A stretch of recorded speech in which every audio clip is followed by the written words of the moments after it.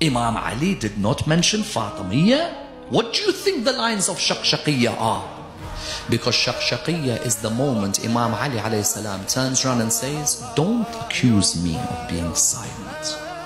Don't accuse me that I forgot what happened after the Prophet died. Beware, by Allah, the son of Abi Quhafa dressed himself with the Khilafah, with the Caliphate. And he knew that my position in relation to it was the position of the axis in relation to the handmill. The flood water flows down from me, and the birds cannot fly up to me. I put a curtain against the Caliphate and detach myself away from it.